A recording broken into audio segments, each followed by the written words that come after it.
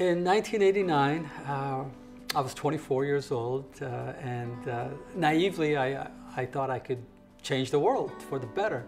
I became enamored with a technology called pulse oximetry. I noticed when I had the pulse oximeter probe on my finger, when I just barely moved, my oxygen saturation that normally should be about 97, 98, it dropped down to 70, 60, 50.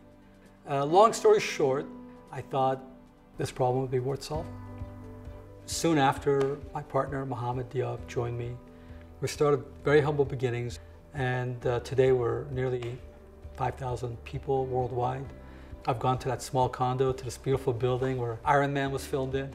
so we've come a long ways. I remember submitting the patent application for what became the genesis of many more patents to come. One, I felt that, wow, with this, we might hopefully be able to go raise the money we need. But the second feeling I had is, wow, with this patent, we've laid out a way to solve a problem that was harming a lot of people. That patent, once it published, was going to teach the world how to do it.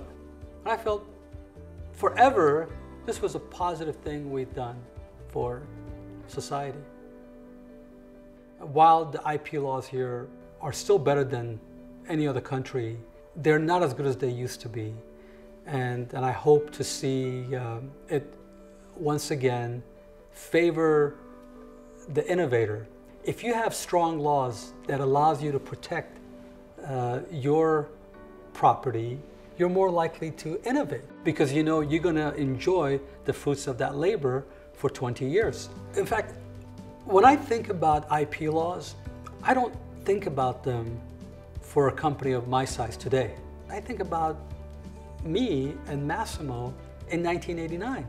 Innovation is not just a way for people to make money, but it can help save lives. It can help solve the big problems in our future. So we've got to feed whatever feeds innovation because we rely on it for our survival. Well, I don't know what they had in mind when they came up with the IP Champion Award. I think it means to be a purist and no matter what stage of life you're in, to help be a champion for intellectual property, to help make sure our innovation economy doesn't slow down, and use intellectual property to spur innovation that'll save people's lives.